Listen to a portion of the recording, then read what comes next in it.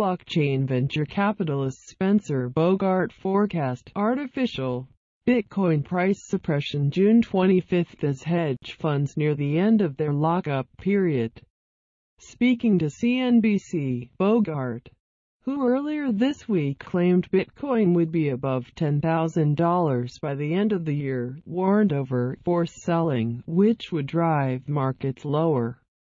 If we go back to the summer of 2017, when crypto prices were booming, there was about a 100, 200, maybe 300 new crypto hedge funds that were formed, he told the network.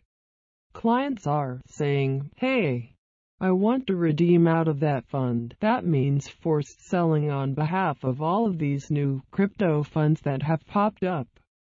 I think that could take prices artificially lower.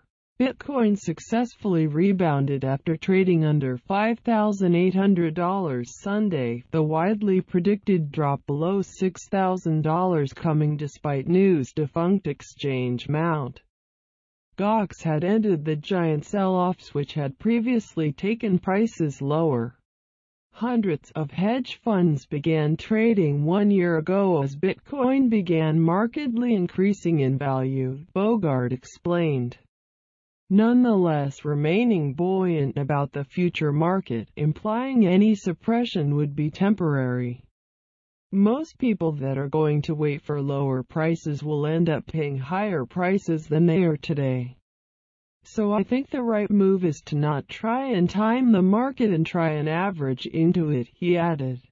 Please subscribe to get more video news from channel HK Reading Book. Thank you.